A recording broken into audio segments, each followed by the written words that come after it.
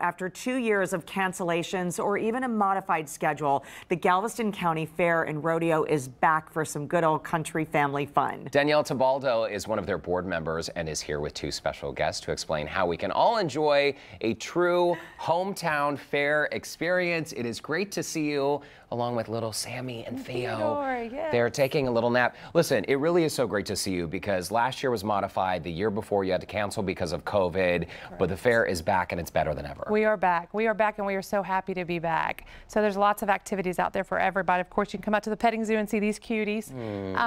All of the carnival favorites, the carnival and everything, the rodeo. We've got a buddy rescue this year that's going to be a lot of fun. You got to come out and watch that.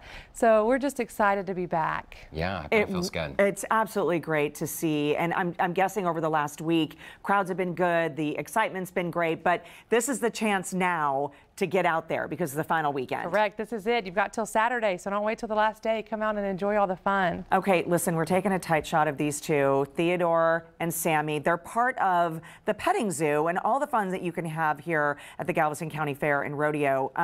Let's talk about these two, though, because they were just born, right? The little one, Sammy, he's 4 weeks old, so he's actually still nursing on mama, so he's going to be ready to get back to the petting zoo once we leave here. And then 7 weeks, so they're newbies. They're little ones. Okay, so let's talk about the 4-H and FFA youth exhibitors. This year, there are around 600 youth exhibitors? There's usually that many across the board for all the events, the livestock and the ag mechanics and the youth project shows. So we actually had our big livestock auction last night, which was a huge success. And I mean, these young people, they work all year long for this event. All I mean, this year. is the pinnacle for them. Yes, and a lot of them show at different, Houston and San Antonio and Fort Worth. So they get to come to the county show and exhibit there as well. So it's really exciting, and it was great to have a full fair for them this year as well. You touched on this for just a second, Danielle. Let's talk about what is new and what is this Buddy Rescue? The Buddy Rescue is going to be in the rodeo arena. It's one of those you have to come and see. You got to see it to believe it. So it's going to be a lot of fun, and we're excited about having that out. Can you describe to us a little bit about what it? Come on, give us a hint, Danielle. No? No, you got to come watch. Okay, that's secrets. All we get. Okay, well, listen, that's I feel how to get you out. it's a good tease.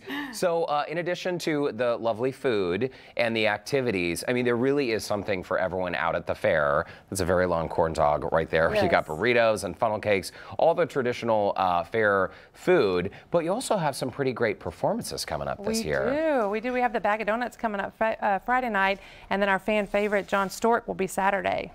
Okay, John Stork, that's a name I know, and our viewers are about to know a little bit better in just a moment, right? That is right. And before we get to John, let's talk about, we talked about how important this is for the kids, and let's talk about the scholarships here, because that is really the main reason for them. It is. Last year, even being modified, we were pleased to be able to award $47,000 to our Galveston County seniors for their scholarships. But that is, everything goes back into the general fund. We work on getting those kids scholarships so they can further their education and, encourage them to come back and be involved as well. So we're very excited that we were able to give out and look to give out more this year. Well, and the weather gods really are working in your favor. If you have not had a chance to get out to the Galveston County Fair and Rodeo, go this weekend because this is the last weekend. You can go tonight, tomorrow. Is Saturday the last day? Saturday's the last day. So come on out, access the website, galvestoncountyfair.com. You can get your tickets, get all the lineup information, schedules, check out any events you want to see out there.